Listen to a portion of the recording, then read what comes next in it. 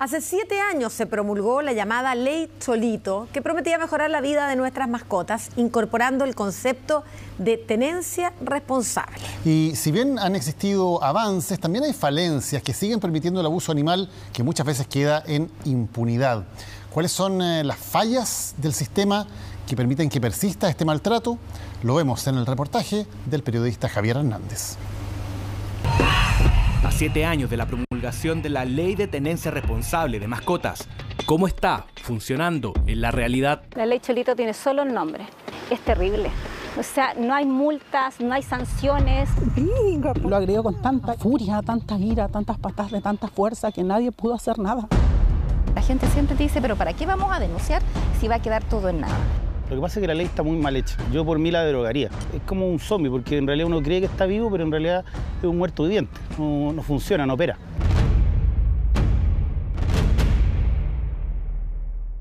En esta galería de la comuna de Recoleta sucedió un brutal hecho que conmovió al país entero en el año 2017. Lo mataste, mira cómo lo dejaste. No está muerto, loquita. ¿Cómo se te ocurre? Mira cómo está, güey. Enferma la cabeza, están todos ustedes enfermos.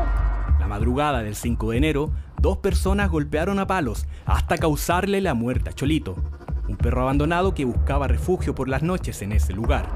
Este caso se convirtió en el símbolo de la lucha contra el maltrato animal.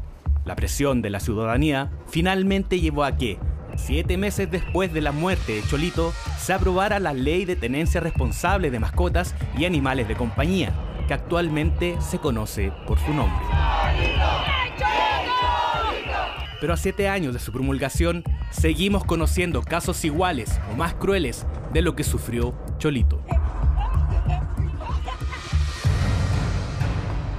En esta zona hay un microbasural que se recoge a diario con la municipalidad, pero sin embargo vuelve a depositarse basura, escombros. Y bueno, aquí fue donde encontramos justamente a Terry. Estaba en una mochila junto a un montón de basura. Hay unos perritos paredes. Mírale, le amarraron el hocico. Abrí la mochila y lo primero que vi fue su carita. Me miró directamente y tenía el hocico amarrado y me angustió porque quizás cuánto tiempo llevaba así. Ya una vez que lo sacamos, vimos que tenía sus patitas amarradas al cuello y nos pareció un acto absolutamente criminal y despiadado.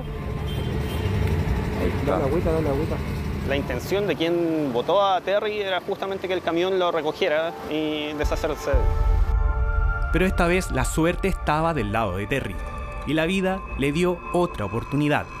Terry venía muy asustado, muy choqueado, dado la condición en la que se encontraba. No desconocemos cuánto tiempo estuvo dentro del bolso. El desenlace probablemente hubiera sido fatal, dado o por la asfixia o por una hipotermia. Cuando lo llevamos a la municipalidad, detectaron que sí tenía un chip y resulta que al buscar la información de ese chip estaba vacía. Y este es uno de los problemas más frecuentes que presenta la Ley Cholito, ya que obliga a las personas a implantar un microchip y luego registrar a sus mascotas. Pero como vimos en el caso de Terry, esto en la realidad muchas veces no se cumple. Se diseñó mal la plataforma y también el sistema. ¿Qué debiera hacer? Debiera ser en el momento que se le implanta el microchip al perro o gato, porque solamente recordemos que es para perro y gato, debiera inmediatamente hacerse la inscripción, en el momento, en la clínica veterinaria privada o en la municipalidad. Dado que lo dejan para después, a responsabilidad del tutor, y el tutor por olvido, por descuido, lo que sea, no lo hace, finalmente entonces hay muchos casos de animales que teniendo microchip implantado y teniendo tutor, no están inscritos en el registro. Por lo tanto, la práctica no sirve de nada. Según datos del programa de tenencia responsable de mascotas, a la fecha existen más de 2.750.000 perros y gatos inscritos en el registro nacional. Pese a estos avances, aún hay aspectos de la ley que no se cumplen en la realidad. ¿Quién debe fiscalizar? El rol fiscalizador lo debieran cumplir los municipios, pero la queja de los municipios siempre es que no disponen de recursos para ello. Que es el problema en general de todas las leyes, aquí no hay fiscalización. Y este es el punto donde comienzan los problemas de la Ley Cholito. Tras su publicación, los municipios tuvieron 7 meses de plazo para dictar las ordenanzas que los facultaban a fiscalizar el cumplimiento de la nueva ley, pero muchos no lo hicieron. Nosotros detectamos el año pasado que habían una cantidad considerable de municipalidades de las 340 y tantas que existen en Chile que no tenían ni siquiera de ordenanza municipal de tenencia responsable, o que no la tenían pero no estaba actualizada la ley, que para efectos prácticos es lo mismo. ¿Cómo las municipalidades van a aplicar la ley y fiscalizar la ley si ellas mismas no lo están cumpliendo? Y es que, a octubre de 2024, de las 345 comunas a nivel nacional, 121 municipios aún no actualizan su ordenanza de tenencia responsable. Esto quiere decir que, a 7 años de promulgada la Ley Cholito, todavía hay municipalidades que no cumplen con la ley que ellos mismos tienen que fiscalizar. No están cumpliendo con la ley. Imagínate que la ley también les indica a todos los municipios que tienen que tener un catastro de la cantidad de colonias de gatos ferales que hay en su comuna y que las deben esterilizar mediante un método que es TNR. O sea, a la fecha de todas las comunas solo hay 2 que lo implementan. El resto nada. La Ley Cholito tiene solo el nombre. Es terrible. O sea, no hay multas, no hay sanciones, no hay llamadas de atención, que es mucho el abuso hacia los animales y el maltrato. Hace un mes y medio atrás encontramos un perrito violado, abusado. O sea, todo lo malo que te puedas imaginar encontramos.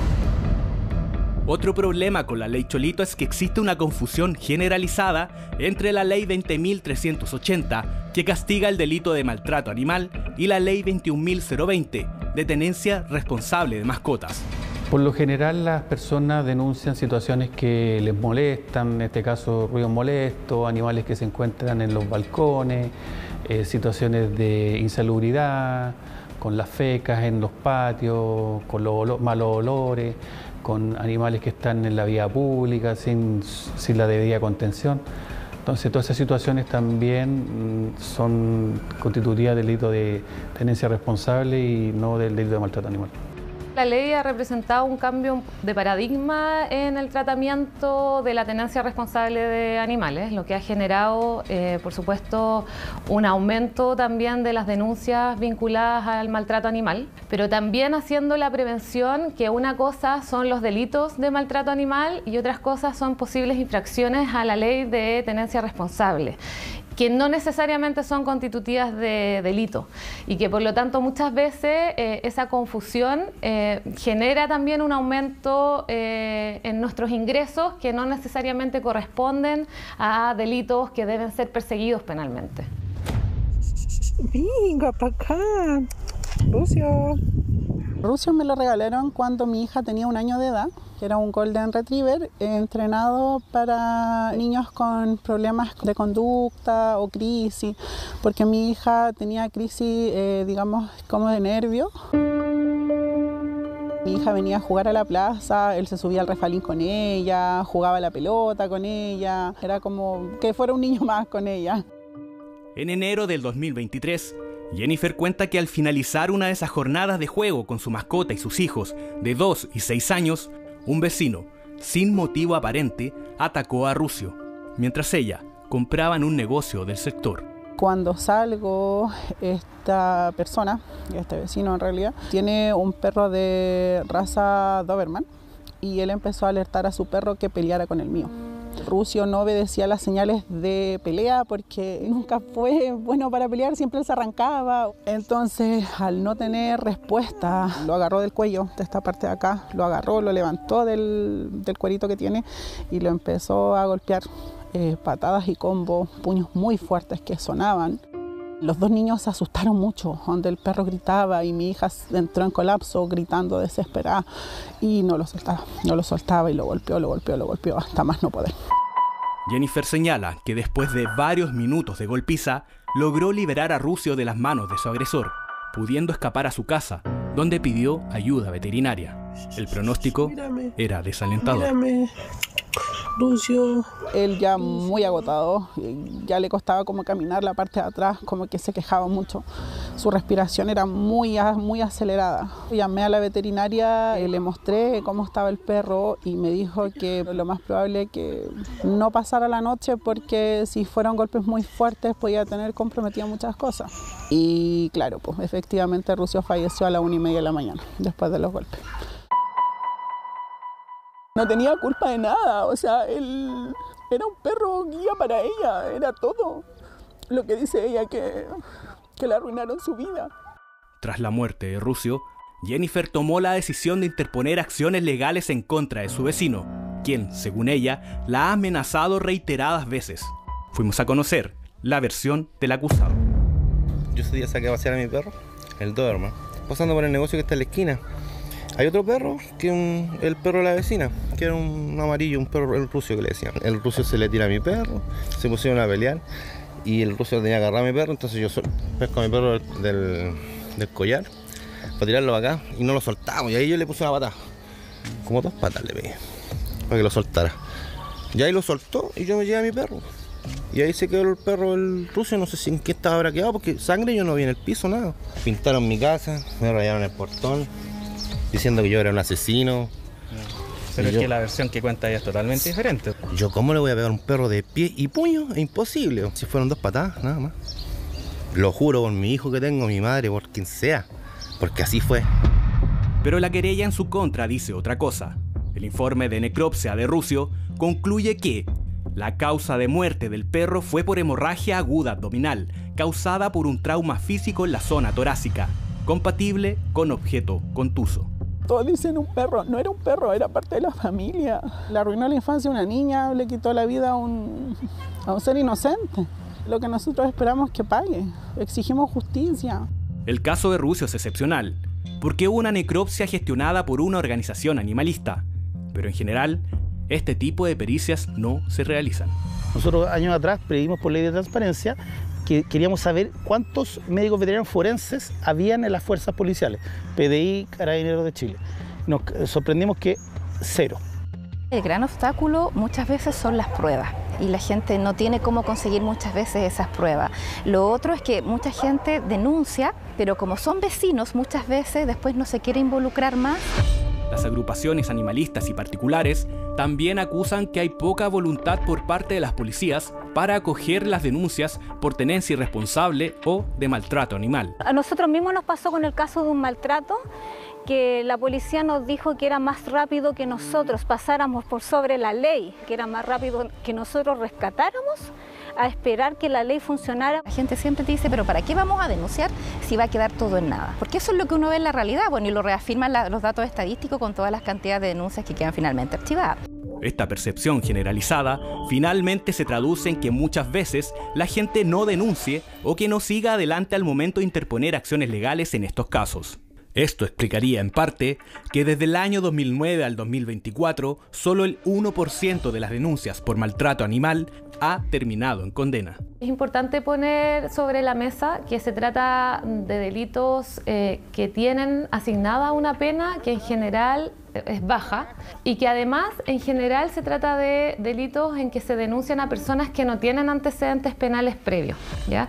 Y por lo tanto eso potencia o da lugar a que se utilicen salidas alternativas distintas a las condenas para resolver este tipo de conflictos. Las penas por delito de maltrato animal son hasta 3 años y hasta 3 años ningún delito va a ser una condena con cárcel efectiva, por ejemplo. Es muy difícil que alguien con condena cumpla con cárcel efectiva, salvo que tenga una conducta anterior que no sea irreprochable, por ejemplo, o que tenga antecedentes penales. Otro punto en cuestión de la Ley Cholito es que, para su correcta aplicación, se establece que debe contar con 2 reglamentos. Uno es el Reglamento de Seguridad del Ministerio del Interior, que está vigente desde el año 2018, y el otro es el Reglamento de Salud. Este último se presentó ese mismo año, pero tuvo reparos de la Contraloría General de la República y fue retirado. ¿Por qué? El Ministerio de Salud no ha vuelto a presentar un nuevo reglamento desde el año 2018.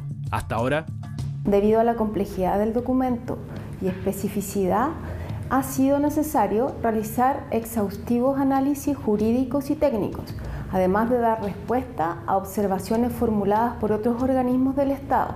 Hoy, los equipos técnicos están trabajando en su última versión para que se proceda a su tramitación a fin de año. Las organizaciones animalistas denuncian que al no existir reglamento sanitario, no se podrían aplicar los registros de criaderos y vendedores de mascotas, el registro de vendedores de animales potencialmente peligrosos y el registro de centros de mantención temporal. Otro punto es que, con el objetivo de endurecer las sanciones, la Ley Cholito incorporó la pena de inhabilidad absoluta para la tenencia de mascotas a quienes infrinjan la norma. pero no incorporó la aplicación de un registro en línea con los datos de los infractores. No existe el registro. ¿Por qué? Porque nunca se creó. Pero no solamente eso, sino que tampoco se creó un registro de infractores, como existe con la ley de tránsito, por ejemplo. Nosotros hacemos un montón de entrevistas cuando damos una adopción a un animal. Le hacemos un test, se hacen contratos. Todo eso no sirve de nada, porque le podríamos estar pasando a haber entregado un animal a una persona que haya tenido muchas faltas de tenencia y además esté inhabilitado. No tenemos cómo poder identificarlo. Eso en la práctica hace que la ley sea inoperante, es decir, hemos sido engañados. Ese registro no está creado al día de hoy, pero nosotros entendemos que existe un proyecto de ley que tiene la pretensión de crear este registro, que para nosotros sería de suma relevancia también, porque de esa manera podemos tener esos antecedentes a la hora de investigar nuevos hechos que involucren a una persona que pudiese haber sido condenada, sin perjuicio que nosotros, por supuesto, tenemos esa información a nivel interno. El registro público ayuda para los efectos de la investigación. Pero ¿qué ocurre con los millones de mascotas que hoy viven maltrato o tenencia irresponsable? ¿Se puede mejorar la ley? Yo creo que si hubiera voluntad de los parlamentarios, de los senadores, de los diputados, sí se podría arreglar la ley. Si los animales votaran, esto ya se habría solucionado. O sea, en realidad, en el fondo no les interesa. O sea, tienen que ser honestos, porque esto es transversal. No es que seamos los locos que nos gustan los gatitos y los perritos, ¿no? Hay un tema que es más profundo porque tiene que ver con vínculos afectivos. Por lo pronto, la presión de organizaciones animalistas ha logrado que se realicen mesas de trabajo con la Fiscalía Nacional para crear un protocolo que sirva como guía para aunar criterios entre las policías y los fiscales cuando se enfrenten a denuncias por maltrato animal.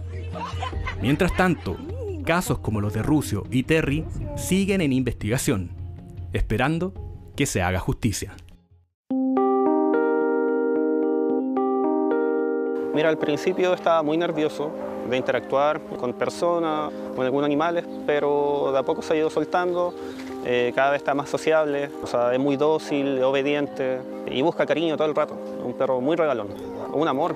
De perro regalón. Por el caso de Terry, la Municipalidad de Renca interpuso una querella por el delito de maltrato animal.